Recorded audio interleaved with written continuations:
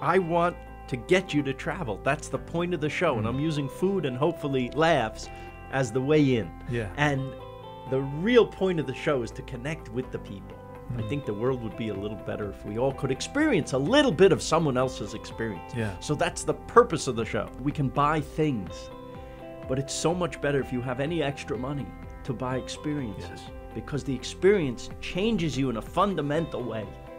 I so agree. It's something that you carry with you as you walk down your street and appreciate what you have because you've seen the beauty of the world. Yeah.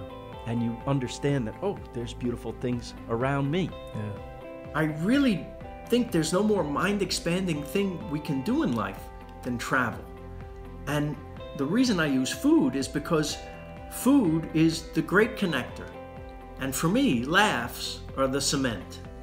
And I'm using food and hopefully my stupid sense of humor just to get you to think about traveling. You know, take that little baby step off the couch and go.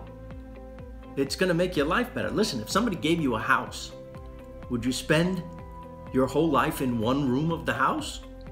No, you'd wanna check it out. So, we only go through once, people. I want you to see the whole house.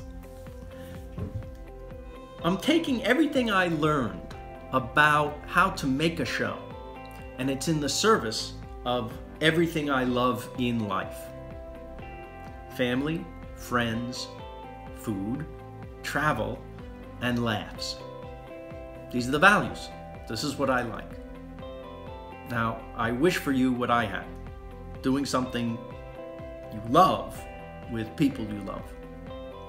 And I'm going to leave you with this little bit of advice. The best advice I ever got, it was from a showrunner named Ed Weinberger. And when I was writing the pilot for Raymond, he told me this.